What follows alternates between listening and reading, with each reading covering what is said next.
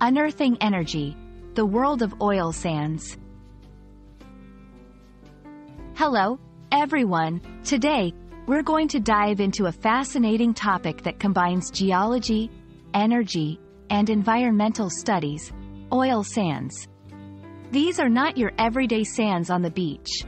They are a vital part of our global energy resources. So, what are oil sands, and why should we care? Let's find out together. Imagine you're walking on a beach, but instead of clean sand, you find a mixture of sand, clay, water, and a thick, sticky oil. That's what oil sands are like. They are a type of unconventional oil deposit. Oil sands, also known as tar sands, contain a viscous form of petroleum called bitumen. Bitumen is so thick and heavy that it cannot flow on its own. It needs to be treated before it can be used as the oil we're familiar with. Oil sands were formed millions of years ago. It all started with tiny plants and animals living in ancient seas. When these organisms died, they sank to the seafloor, where they were covered by layers of sand and mud. Over time, the pressure and heat turned this organic material into bitumen mixed with sand and clay, creating oil sands. Extracting oil from oil sands is a complex and challenging process. There are two main methods. 1. Surface mining. If oil sands are close to the surface, large amounts of earth are moved to access the oil sands.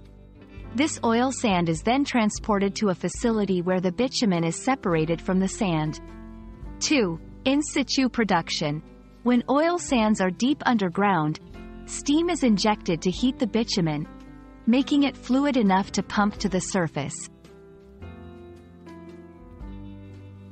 Why do we focus on oil sands?